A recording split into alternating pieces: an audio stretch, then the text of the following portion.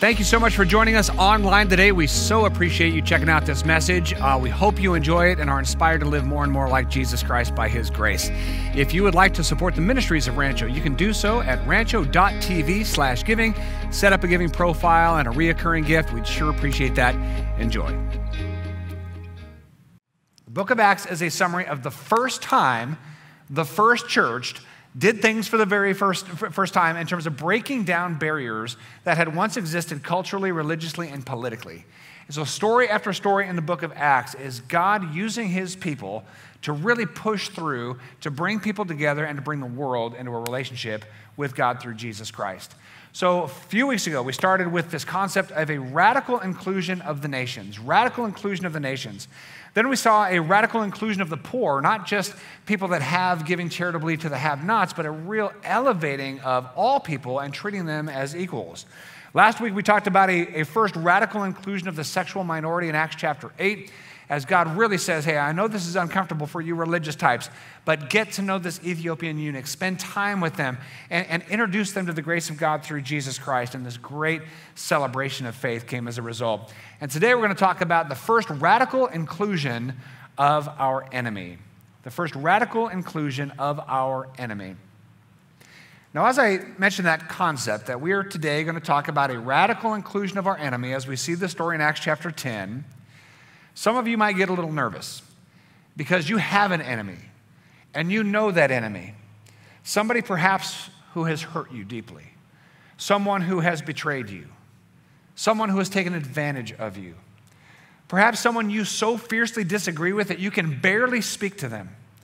Perhaps a family member that you've had some big just blow up with and you haven't talked to them perhaps in months or years. Perhaps a whole category of people you might consider to be an enemy. So if you are a conservative, you might think of progressives in a certain way. If you're a progressive, you might think of conservatives in a certain way.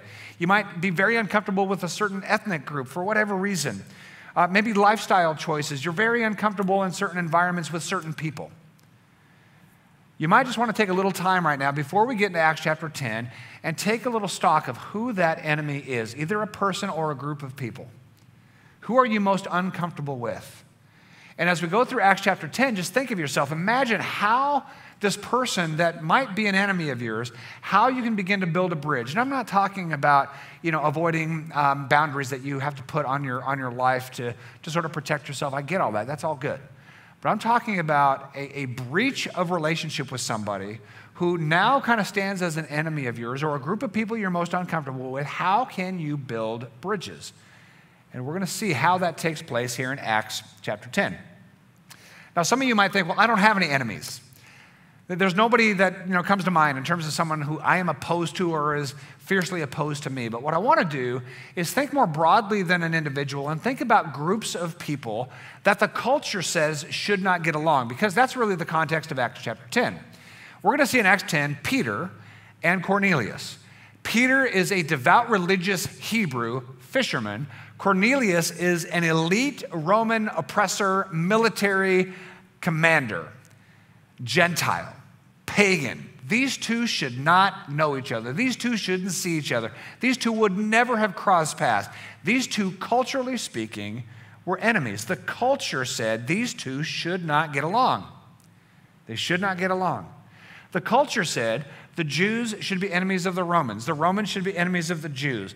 Worshippers of the one God in the Old Testament should never be friends with people who are pagans, worshiping many gods in temples with idols. The underprivileged should be enemies of the privileged, and the privileged should be enemies of the underprivileged. We see Peter and Cornelius, they don't have anything in common. The culture tells them they should be opposed to each other, they should be enemies. But here in Acts chapter 10, we see that enemies were brought together as friends by God's grace through Jesus Christ. Enemies are brought together as friends by God's grace through Jesus Christ. Peter, a common, religiously devout Hebrew, became friends with Cornelius, an elite Gentile pagan Roman military commander. And even at that concept that Peter could possibly somehow build any kind of friendship with Cornelius, here was Peter's very first reaction to this notion. He was very perplexed. Peter was very perplexed. He was totally confused. even at the idea that he could be friends somehow, some way with Cornelius, it was perplexing. Now, we look at this story and we might think, okay, well, I understand that this is sort of ancient civilization. This is ancient Hebrew culture, and here's this Roman culture, and yes, we understand that they should not get along. Rome invaded the land of the Hebrews, and so there was tensions militarily, there was tensions culturally, there were ancient religious tensions. We get that, but I want to be very, very clear. Those same political, religious, cultural, ethnic tensions that caused Peter and Cornelius to perceive each other as enemies are the same tensions that exist today. 2,000 years later, the very same tensions. I'll give you a couple of examples. There are cultural forces, very strong, very loud, very powerful cultural forces that are imposing the narrative that impoverished inner city black and brown people should be enemies with the police. Now, there is a complex history there. There are instances of abuses and injustices for sure. But political forces, even religious forces, insert this narrative and impose this narrative that they are to be enemies. Inner city black and brown people should be enemies with the police. Police should consider them to be enemies of the police. It's a cultural imposition. And to broaden this a little bit, cultural forces also impose the narrative that white people and minority communities are enemies in some respects. The culture is pushing this narrative. And yes, there are absolutely very serious instances where there is racism and there is abuse and there is oppression, there are systemic issues. We've talked about that a lot here. But the culture fuels that. The culture pours, gas on that fire and insists that the majority community and the minority communities should consider each other to be enemies. There are strong and powerful cultural forces today that impose the narrative that the underprivileged are enemies of the millionaires and billionaires. In fact, you've probably heard this a lot and read this a lot on news posts and social media, cable news, that the millionaires and billionaires, that they're kind of the enemy of the underprivileged. They got where they were either because they inherited it or because they oppressed people along the way. So they're the enemies, the one percenters, right? And the one percenters are sort of looking down on the underprivileged and maybe accusing them of being lazy or entitled. There's all these things that go back and forth, and the culture pours gas on that fire. There's cultural forces that are imposing the narrative that progressives are enemies of conservatives and conservatives are enemies of progressive. And there's just this lazy political dialogue that goes on. And some of you are in various positions and maybe have various opinions or have liked or shared certain things on social media, and perhaps you get blasted. If you shared some conservative things, you're being blasted by the progressives. If you shared some progressive things, you're getting blasted by conservatives. I have the honor of being blasted by conservatives as being progressive and blasted by progressives as being conservative. It's just part of the fun of being alive in 2020, 2021. It's just the way it goes. And culture itself, the powerful forces of culture, are imposing the narrative that, yes, keep these camps divided. Keep them considering each other the enemy. Keep them, volleying accusations and believing the worst and calling each other names. Keep it going, because if we can keep that going, we're going to profit. We're going to get the views. We're going to get the ad sales. We're going to get the likes. We're going to get the notoriety. We're going to sell books. We're going to have a popular TV show. What are these cultural forces that exist today that are insisting we remain enemies of one another? It's the same three, and I talk about these three all the time. I ain't going to stop talking about these three. It's political parties. Political parties are a nightmare. Political parties run on peddling fear and making enemies. It's what happens. I mean, listen to every political speech, watch every political ad. Every single one does the same thing. They peddle fear and they encourage making enemies. Every single time. Every single time. Political parties are a nightmare. Equally nightmarish is the news media that attach themselves to political parties. So if you go right through the channels of cable news, each one of them, every single one of them is tied to a political party. They're the propaganda machine of a political party. It's one and the same, and they do the same thing every time. They peddle fear and make enemies. That's how they get their views. That's how they get their likes. That's how they sell ads. Religion is the same thing. Religion runs on peddling fear and making enemies. You look at pretty much every single religious institution, and the same thing happens. You peddle fear, the fear of the world, the fear of the immoral, the fear of, improper doctrines, right? And making enemies. It's us versus them. It's God versus them, and we've got to, rally, around God, and we have to defend the truth of His Word. We have to defend, biblical morality. We have to defend, that we are the righteous, we are the right, we are the moral, we are the pure, and they are not. It's the same thing, whether it's politics, news media, or religion. These are strong, powerful, influential forces that peddle fear and make enemies. The exact same forces that were at play in the time of Christ, the exact same forces that were in play during the book of Acts as the early church was being built, are the exact same forces that are at play right here, right now, in our own time. And so many of us, not intentionally, but we're sort of led astray. We lean a certain direction and we consume that kind of media, and it just takes us down this rabbit trail of peddling fear and making enemies. The same was true 2,000 years ago. Cultural forces demanded that Cornelius and Peter were enemies. Every single political and religious force at the time told Peter that Cornelius was his enemy, told Cornelius that Peter was his enemy. Every single one. And they believed it. They believed it. Cornelius was a Roman centurion. He was a high official in the Roman army. And so he had absolutely every right and privilege, not only of a Roman citizen, but of the wealth that comes from being a commander in the army. And he had the uniform, he had the power, he had the money, he had the Roman eagle, he had it all. He had it all. And then Peter was a common Hebrew fisherman, devoutly religious, a quiet, humble man.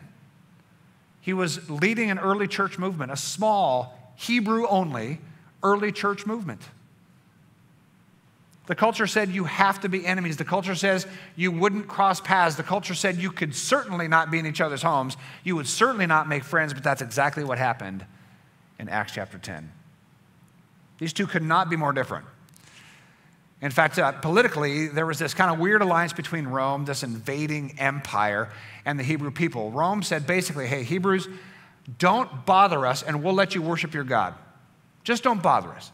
No insurrections, no uprisings, no guerrilla warfare, nothing. Just don't bother us and we'll let you worship your God. Deal? And for the most part, over several hundred years, that deal sort of stood. They didn't like each other, but they tolerated each other for the sake of mutual peace. But Romans looked at the Jews and they thought, these people are strange. They refuse to eat pork, which is about the strangest thing, I agree, could ever happen on the face of the earth. Why would someone not eat bacon? How could you not eat bacon? How could you not enjoy a cheeseburger? You can't eat shrimp. You can't, eat a steak medium rare. You have to cook it well done. I mean, that's the greatest sin of all. How could this be? So Rome looked at the Jewish people who couldn't eat all this good stuff, or the stuff they could eat, they ate in the most, gross way possible. So the Romans are looking at these people thinking, what are you doing? And the Hebrew people were saying, well, listen, we're just obeying the Old Testament. Back then it was the Old Testament, but it was God's law. That's what God told them to do, and so they did it. And Peter was equally disgusted by the Romans, that they ate everything. I mean, they were gluttonous. They were Epicurean, right? Hedonists. They just consumed it all. They ate everything. They bought everything. They did everything sexually imaginable. There were hardly any boundaries on them. So the Jews, the religious, devout Jews, were looking at the Romans going, you guys are disgusting. Romans are looking at the Jews, you're disgusting. Romans wondered why Jews circumcised their infant boys. Now, from a Roman perspective, you might look at, well, you're doing that to your infants. Why would you do that? And the Jews are saying, well, again, we're pointing to our religious law, our Jewish religious law, and it says to do that as a sign that we're separated. And they just didn't get each other, and you can understand why. They couldn't understand that there was no image of God in their temple. Rome had tons of temples, hundreds and hundreds of temples. They worshiped upwards of 1,000 gods in their pantheon of gods. You go into a Roman temple, get past the courtyard, go through the columns, you get to a statue of something. There's something in that temple that you can worship and honor, right? You go to the Hebrew temple, built by Herod. It's the third building of the temple. You go into this amazingly ornate temple. Outer courtyards, inner courtyards, basins, the holy place, and the Holy of Holies, and you get to that Holy of Holies, which is about the size of this stage here, and you open up the 6-inch wide, thick curtain to reveal the Hebrew God, and there ain't nothing there. Nothing there. The whole temple is built to unveil a curtain where there's nothing there. And the Romans are thinking, why do you go through the trouble of building all this temple and there's nothing in that temple? And the Hebrews say, well, our God is invisible. And if there was anything that we made, that would be idolatry. And the Romans are just like, I don't get you at all. And then the Jews looked at the Romans and said, you are worshiping thousands of gods. You just in the middle of the night, you make up a new god a day and you build something and call it a deity. They didn't get each other. Romans thought the Sabbath day of rest, that Saturday of rest commanded in the Old Testament, Romans thought that was just lazy. You are just chilling out, relaxing every single Saturday, and we're here working, kind of defending your nation for you. You're welcome. And the Jews just thought, well, that's our day of devotion, right? And so, Roman, you're not devoted to anything but yourself. They just didn't get each other. Gentiles ate all kinds of unclean food. They touched all kinds of unclean things according to the Old Testament law, and so the Jews considered the Romans to be unclean human beings. Not just unclean in their actions, but unclean human beings. And then, of course, to just add to that whole story, there were constant little skirmishes between Jews and Romans. There were little insurrections that Rome would just crush with crucifixion of thousands of Jews. It was complicated, to say the least. So that's a little backdrop of why Peter and Cornelius would really never know each other. Harsh treatment, oppressions, taxation. I mean, the Romans' relationship with the Jews was tough. So needless to say, Peter and Cornelius couldn't be more different, with political and religious forces solidifying the narrative that they were enemies. They were enemies, but God had other plans, didn't he? Every story in the book of Acts is God breaking down social norms, breaking down political norms, breaking down religious norms, and bringing people together and bringing everyone together with God.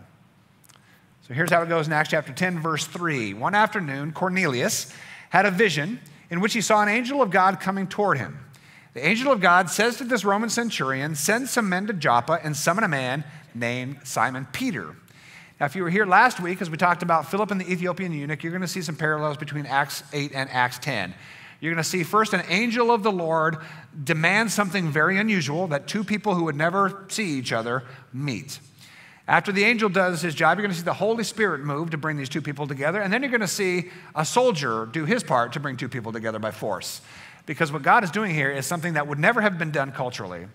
So God is pushing this forward literally by force. Angel, Holy Spirit, and a guard with a spear, forcing two people together that would never be together for any reason, because they were enemies.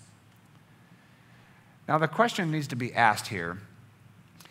If an angel is showing up to Cornelius towards the goal of bringing Cornelius to faith in Jesus, why doesn't the angel just share the whole message? Why does the angel say to Cornelius, go get Peter? God doesn't need Peter in the mix to share the message of Jesus. If an angel's talking, just finish the story. No big deal. Get it done.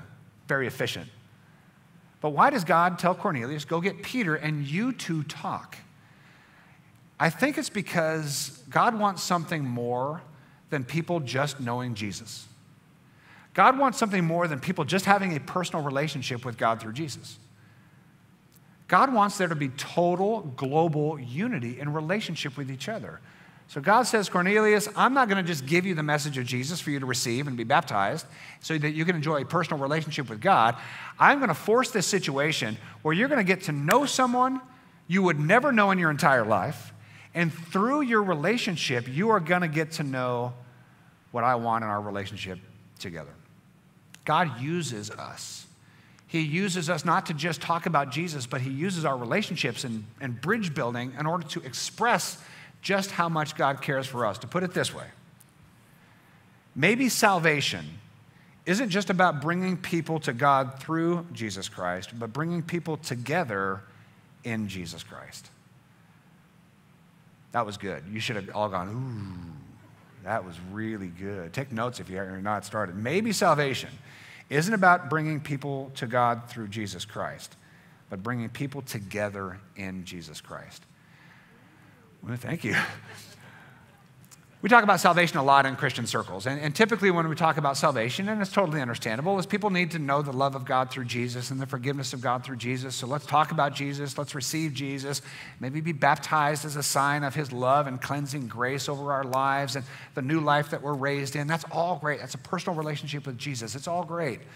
But God wants so much more than that. He doesn't want us to just have a personal relationship with him. He wants us to know each other. He wants us to cross all of these boundaries that culture puts between human beings, between ethnicities, between rich and poor, between sick and well, between saint and sinner. All of these barriers that we put in front of each other. God's saving work means they all come down, every single one, and it is not easy. It is not easy, but that's what's happening right here. God's saving grace is not just about bringing us into a relationship with God, but about us experiencing relationship with each other, all of us, everywhere, without barriers, getting to know each other, loving each other.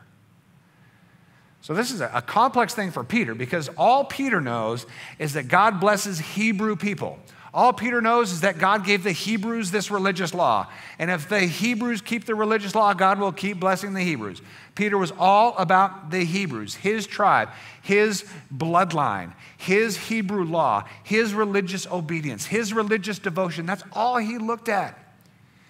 And so for the angel and the Holy Spirit to really push that through, God had to sort of till Peter's heart a little bit, had to get Peter ready. So here's how that goes in Acts 10:10. While a meal was being prepared, Peter fell into a trance. This is a pre-dinner slumber. And during that trance, he saw the sky open and something like a large sheet was let down from heaven. So God's basically saying, here's a tablecloth filled with things for you to enjoy.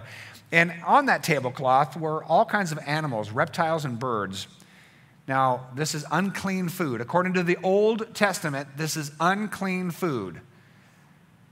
And the Lord says, get up, Peter, kill and eat it.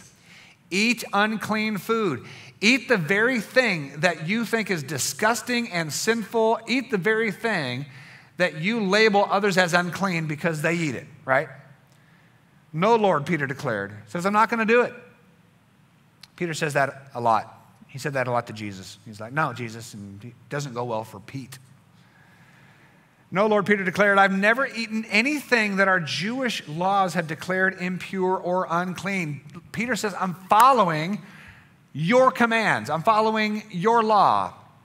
I'm following the first 5 books of the Bible. The law of Moses. God, you gave, I'm just following that. And now you're telling me to break that law? And God says, yeah, I actually am. Now, this might freak us out. Because if we don't have an understanding of how to read the Old Testament law, this is going to freak us out. How can God give a law and then tell Peter to break that law? It's really simple. And I'm telling you, if we understood this concept, the Bible just would be perfectly clear to us, mostly. It'd be easier, let's put it that way. In fact, a good friend of mine said, hey, I want to read the Bible for the first time in my life. I want to read the Bible. I said, please don't start from the beginning and go. It's going to be, you'll never recover. Start with Jesus and then read that way. Start with the Gospels, Matthew, Mark, Luke, and John, because you understand the fullness of God through Jesus. Then you could read the Old Testament and New Testament properly. Here's how to read the Old Testament. The Old Testament was a government, particularly the first 5 books of the Bible, was a government given to the Hebrews while they were wandering in the wilderness with no land and no governing authority. God just gave them a government. First 5 books of the Bible. Here's the laws, here's the do's and the don'ts. Don't steal, don't kill. Don't commit adultery, the commandments. Here's some consequences if you break the law. It was to civilize this uncivilized people wandering in the wilderness, no government, no land. That's the Old Testament, first 5 books of the Bible. That's how to read your Bible. First 5 books of the Bible are not the law on us today. They're not. Jesus was clear about that, especially the book of Galatians is clear about that. The New Testament is very clear. The book of the law, the first 5 books of the Bible, all these commandments about dietary laws and Sabbath laws and all that given to be a handmade government to a wandering tribal people for that day and that age. That's how to read the Bible. Isn't that remarkably freeing? Because people, all Christians, everybody who reads the Bible are like, that seems like the God is very different in the Old Testament than the New Testament. Jesus is very unlike what I'm seeing in the Old Testament. And so we get our heads kind of in a knot because we want this grand unified deal. And just understand the Old Testament is what God gave to the Hebrew people for that time and that place. It is not our governing authority today. Jesus made that very, very clear. I speak about that a lot and get in a ton of trouble over it. That's why God can say, Peter, yes, I gave this law to the Jews for that time and that place. But I'm telling you right now, what I told them was unclean is clean. It's not a contradiction. It's a different time and a different place. And there's different rules. And the rule that's in place right now that Jesus made very clear, all the law, all the prophets, all the commands of God, everything can be summed up in one word, and that word is what? Love. That's the law that rules them all. So the voice speaks again. Don't call something unclean if God has made it clean. Peter wakes up from his slumber and he is totally confused. Hebrew man, following the Hebrew law, was just told by the God who gave him that law, what I said was unclean before is not unclean now. Peter was totally confused and kind of grossed out because God was basically saying, Peter, you can eat that bacon pork sandwich, you can eat that cheeseburger, you can have your steak medium rare, you can eat that shrimp. And Peter's like, oh, I can't even imagine touching that gross stuff, right? To us, it's just, ooh, delectable. To him, it was just gross. He could never imagine having that stuff touch his lips. Hundreds and hundreds of years, his people have never touched that stuff. And God says, eat, go for it. Peter says, that's disgusting. Now, the closest parallel I can give to that is eating grub worms. I was in the Amazon with the tribal people, and they pulled up this kind of rotting stump and all these fat grub worms. We're talking about 2 or 3 inches, fatties, and just, here, to bite into a 3-inch grub worm and that rubbery skin, and it just pops this white goo. That's what Peter was thinking and feeling at the thought of eating this unclean food, but it was worse than that. I just retasted that. It's disgusting. It was worse. To Peter, it was sinful. You eat that stuff, you're breaking the law of God. It is sinful. I mean, Leviticus 11, right out of God's word, the pig is evenly split hooves. I mean, I'm sure when you are about to, make your dinner, where's the evenly split hooves? I can't have any of that, right? This is Old Testament law. It's commandment.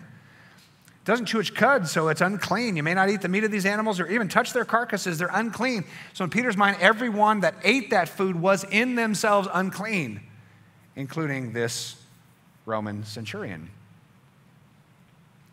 So meanwhile, as Peter was puzzling over this very confusing vision, why would God say something is clean that he already said was unclean? The Holy Spirit, here's the Spirit now, moves and says, 3 men are coming for you. Get up, go downstairs, go with them without hesitation. Don't worry, for I have sent them. Same as Acts 8. Angel, then the Holy Spirit moves in because this has to be forced, and then a guard with a spear moves in. Cornelius' guard says, hey, Peter, we're going to Cornelius' house. Yay, and off we go, right? God's grace brings enemies together. That's the point of Acts chapter 10. God's grace brings enemies together. And so Peter goes to Cornelius' house and makes it very clear, I don't want to be here. Peter told them, it's against our law for a Jewish man to enter a Gentile's home like this or to even associate with you. Just so we're clear, I'm a Jew, I think you're unclean, this house is unclean. It is against the Hebrew law for me to cross the threshold of this door, just so you know. But God has shown me I should no longer think of anyone as impure or unclean.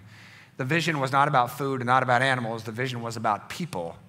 And so when God said in the vision, do not declare unclean what I've declared clean, God was saying to Peter, do not declare people unclean that I have cleansed by my grace. So you're going to walk in that house and you're going to get to know Cornelius and his family. Peter says, I came without objection. I'm here. I'm here. Peter was taught that this small remnant was actually blessed of God. The small Jewish tribe with this Jewish blood flowing through their veins, the small group of faithful adherents to the Old Covenant law, the small group of religious people that believed the right things, did the right things, and lived moral lives. That small little group were blessed, and God is knocking that whole thing down, knocking that whole paradigm down, tearing down every wall of politics and race and religion and saying, listen, I am equally blessing everyone, not just the remnant, but the entire world. And Peter, you better get on board with this. Go into that house and tell the first non-Jewish family about the Savior, Jesus Christ. They are ready, they are ripe. Bring them to faith in Jesus Christ. Let them, with great pleasure, receive the unconditional love of God through Jesus Christ. Let them have the gift of unconditional love. Let them have it. It's not just about the remnant, Pete. It's about the whole world. Now go. Go. And Peter says, God has shown me that I should no longer think of anyone as impure or unclean. What if people who follow Jesus, they're Christians, they claim the name of Christ as their faith, what if every single one of us did what Peter did right here and simply say, God has shown me that I should no longer think of anyone as impure or unclean. I look at everyone in the world as pure and clean by the grace of God through Jesus Christ. That when God gave Jesus, he gave Jesus for all. When God showed his love, he showed his love to all through Jesus. When God showed his forgiveness through the cross of Jesus, he showed that to all. And now the world just needs to hear about it. They need to hear about it. And not just hear about it from an angel or hear about it from a distance, but to hear about it in a relationship, because we who claim to follow Christ should keep doing what Jesus did. He broke down the barriers personally, relationally. He treated the sick and the well the same. He treated the sinner and the devout the same. He treated the rich and the poor the same. He treated women and men the same. He treated Jew and Gentile the same. He treated every political party the same.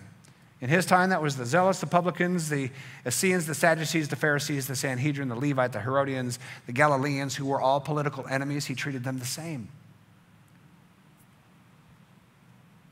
And we should as well.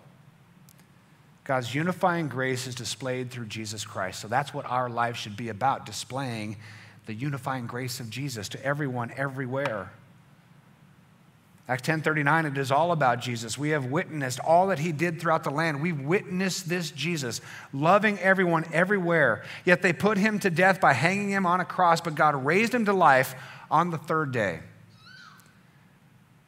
God is God of love, and he showed his love through Jesus, and his love was so offensive to these power brokers, these culture creators that want to make enemies. They crushed him because he was a God of love and a God of unity. Everybody that fuels division and prospers on division put him to death, but they wouldn't win. God's love won, raised Jesus from the dead, and it's his love that reigns right now. It's his love that rules right now if we just let it. If we just say no to the division of political parties and no to the division of race and no to the division of religion, and we say, I'm looking to Jesus and I'm looking to the example of Peter, and I want to follow this program. I want to follow this program. Not forced by an angel, forced by the Spirit of God, or forced by the spear of a soldier, but I want to willingly cross every one of these barriers and get to know people and love people and follow in the footsteps of Jesus. Now, there were those who treated Jesus as an enemy, for sure. There were those who treated Jesus as an enemy, yet he treated everyone like friends. Can we do the same thing? Can we make a decision, a commitment to treat everyone like friends, even though your religious upbringing says, not them. Even though your political affiliation says, not them. Even though your ethnic experience says, not them. We say, you know what? God has shown me. God has shown me to treat every single human being equally. Equal respect, equal dignity, equal love, equal grace. An equal measure of respect that says, I'm going to believe the best in you, not the worst in you. I'm going to learn from you. I'm going to listen to you. I'm going to get to know your story. I'm simply going to follow in the footsteps of Jesus. Jesus loved the world as the Heavenly Father loved him. It was that easy. Which allowed Peter to say, I see very clearly that God shows no favoritism. And they were baptized, the whole family, first Gentile family to be baptized as followers of Jesus. Quite a story. But then it ends with a phrase that is often overlooked. Afterward, Cornelius asked him to stay with them for several days. Several days they stayed in that house. Peter didn't just go in, preach the message, make a convert, notch on his Jesus belt, and bail. He made a friendship in his home, in his unclean home with his unclean family. You know what happened after that? This is actually very sad. Peter goes back to his Jewish friends, and he gets lit up. His Jewish friends attack Peter. Attack Peter. Acts 11:2. When Peter went up to Jerusalem, the Jewish believers criticized him and said, "You went into the house of Gentile men and ate with them? How dare you break these religious, cultural, and political boundaries? How dare you, Peter?" So you can imagine Peter has all the excitement of making a new friend, all the excitement of crossing all these barriers and getting to know a story that he would never have known and getting to hear his heart and getting to know his family. And he probably has this great days-long experience in Cornelius' home. And I'm just guessing here, but he's probably flying pretty high. It was a great adventure. Never experienced in his life this kind of relationship. And he walks probably back to his hometown ready to share the story of all that God has done to bring saving grace to the world, even to the Gentiles, even to the Romans. He gets right back to his little congregation, and they fire away. They blast him, and they judge him, and they condemned him. And Peter caved. He folded like a bad poker hand. He got right back with his Jewish buddies, doing all the Jewish things, and turned his back on the Gentiles.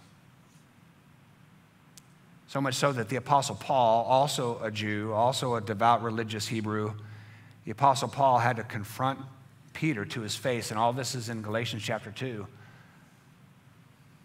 What happened was Peter was all excited initially about getting together with people that were unlike him. There was an energy there. It was a great adventure. It was a gospel-centered, good news adventure of bringing God's grace to the world. He went back to his religious community. He got hammered for it, and he caved. He collapsed. So the Apostle Paul in Galatians chapter 2 says, I'm confronting Peter to his face. He hung around people who were labeled unclean, Gentiles, for a while, got some pressure, and stopped. Paul says that's an embarrassment to the gospel of Jesus Christ.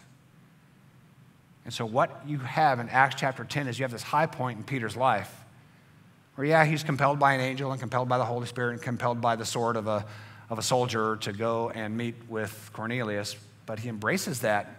God doesn't show favoritism, enjoys this wonderful relationship for days in Cornelius' house, goes right back, gets some pressure at church, and abandons the whole operation. And God says, okay, Peter, I'm moving from you to Paul, and the rest of the book is about Paul. God pushed Peter aside and said, we're going where the action is. We're going where people are going to embrace this vision of everyone across the earth not only experiencing a relationship with God, but really embracing the vision of a relationship with each other. God says, that's where I'm putting my energy. And I'm telling you right now, today, in our day, particularly this last year, this last 363 days or whatever it's been, I believe with all my heart that God is moving away from Peter and moving towards Paul. God is moving away from a large portion of his church that is dedicated to their little faithful remnant, that is dedicated to all of the barriers of politics and all the barriers of race and all the barriers of religion. Anybody who's excited about creating their own camp of judgmental people based on politics, race, and religion, all of those people are Peters. They're cowards. They're living in this little bubble of sameness, doing exactly what Peter and his friends ended up doing. Judging people, building walls, labeling people, and God is moving from Peter's, and he is moving to Paul's. And so as a church, we have a decision to make. Are we going to be a Peter church or a Paul church? Are we going to judge? Are we going to condemn? Are we going to build walls? Are we going to try to seek this little faithful remnant and pat ourselves on the back at how holy we are and right we are and moral we are and fire away at everybody else? That's a Peter church. That is failing. Or are we going to be a Paul church and say we're going to take the more courageous route? Not just for one encounter with one person, but for the long haul. We're going to love everyone everywhere. We're going to build relationships we wouldn't normally build. I'm going to encourage you right now, if there's someone that you are an enemy with by individual terrible relationship, find a way to build a bridge. Send the text today, make a phone call. We haven't talked in a while, let's talk. Apologize in areas that need apologies, build some bridges. If there's a group of people, political, racial, ethnic, religious, that you are uncomfortable with, build a bridge. Build a bridge. Get to know someone at work. Grab a lunch with someone. Post-pandemic, I really want to urge you to get an invite list, people that you're going to invite over to your home that you would never invite in your life. My wife and I have a list. So if you get an invitation, know that you're a strange one. And we want you in. But we got a little list of people we wouldn't normally hang around with, right? And we're going to start inviting those people over after this pandemic kind of settles down, hopefully sooner rather than later. Let's be Pauls for the long haul. To his death, and we'll see this in 2 weeks, the Apostle Paul went to everyone he could possibly go to, every city, every tribe, every tongue, every nation, every ethnicity. He was so eager to break down these political walls, religious walls, and ethnic walls and get the grace of God to the world. Let's be a Paul church and not the cowardly Peter church. It'll be a great adventure, I promise you. Let's pray.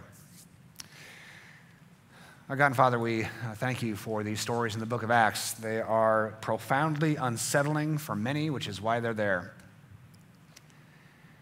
Every time a story emerges in Acts, the religious culture gets tense because it's new and it's different.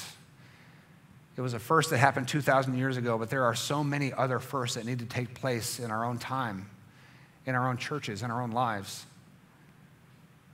And God, we see here that two people so unlike were forced together. And they built a friendship and a camaraderie that lasted for a while. But God, we want to see this story continue in permanence. We want to see everyone, all of us who know Jesus, have been loved by Jesus, understand the grace of God through Jesus. We just simply want to love as he loves us. We want to love everyone everywhere. Not fall into these lazy categories, not fall into lazy judgments, self-exaltation, self-congratulations. But God, to follow Jesus, who broke down every barrier, treated everyone as equally the same. We want to embrace what Peter embraced just for a moment, that we are to label no one unclean, but to understand that your grace extends to all, freely given to all. And Jesus proved that by his life of love, by his death, and by his resurrection. That is the victory that love wins, that love is eternal, that love will not fail. So God, as Peter chose ultimately the more cowardly way, we want to choose the way of Paul, the courageous way. As a religious man who chose to see the vision of a world not only united to you through Jesus, but a world united to each other in Christ. Help us to practice that in our own lives. Help us to practice that in a church, that you might be honored through us. In Christ's name we pray. And everybody said, amen.